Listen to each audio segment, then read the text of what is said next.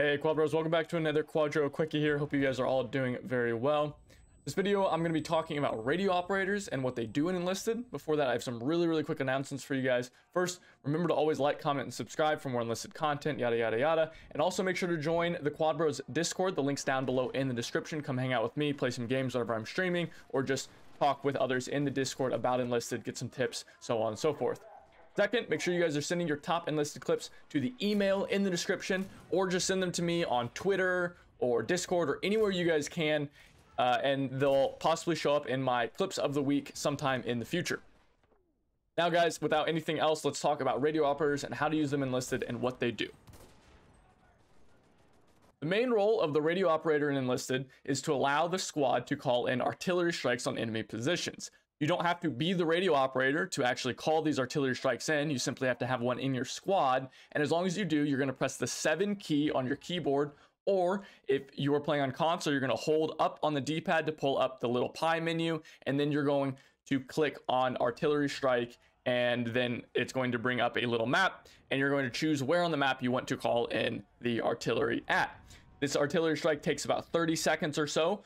And during the first 10 to 15 of it is going to be scattered artillery shells, basically warning the enemy that a big strike is going to come down on them. And then the last 10 seconds or so is going to be a massive barrage of a bunch of artillery shells that's going to wipe out basically anyone still dumb enough to be within that red circle.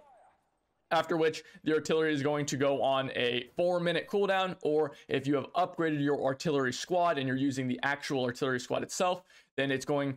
you do have an upgrade inside that squad that will reduce the cooldown to just 30 seconds, which is obscenely powerful. By the time the artillery strike ends, it'll only have about 10 seconds left on cooldown, so you can call in constant artillery strikes. Very powerful. As for where you guys want to call in your artillery barrages, if you're struggling, don't worry. It's going to take some time and experience to really learn where the enemies tend to be at. So for now, if you don't really know, enemy objectives is a great place to call in artillery if you have no other idea where to call it in at. So you can just drop the artillery directly on the enemy objective as your team is about to push in. So wait for the artillery to go off, and then anyone still on the objective is going to be either very injured or heavily concussed, and they're going to be easy pickings for your boys to push in. Once you have a foothold on the objective, you don't want to call artillery in anymore, because all you're going to end up doing is killing yourself or concussing your allies, making it very hard for them to shoot any enemies who are pushing into counterattack. So instead, you want to call the artillery in slightly behind the enemy objective. So any enemies who are pushing in and trying to counterattack are going to get massively slowed down and heavily concussed by the artillery barrages. And this will make it much easier for you guys to hold the objectives and be able to kill enemies who are trying to push in. Gearing your radio operators is very simple, guys.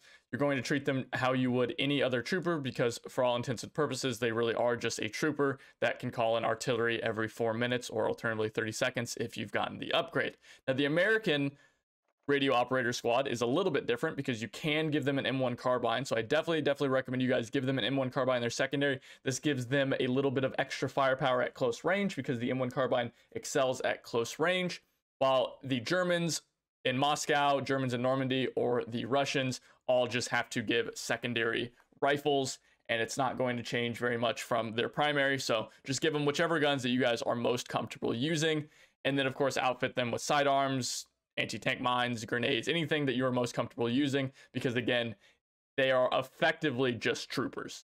That is all you guys need to know about the radio operator in Enlisted. Again, he is pretty much just a glorified rifleman. There's not much to him other than being able to call in those neat artillery strikes, which again is very powerful.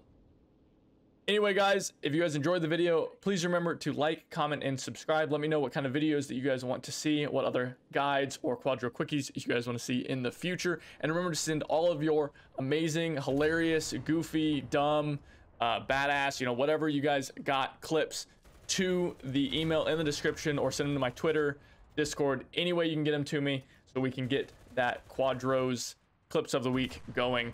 And I'll see you guys next time.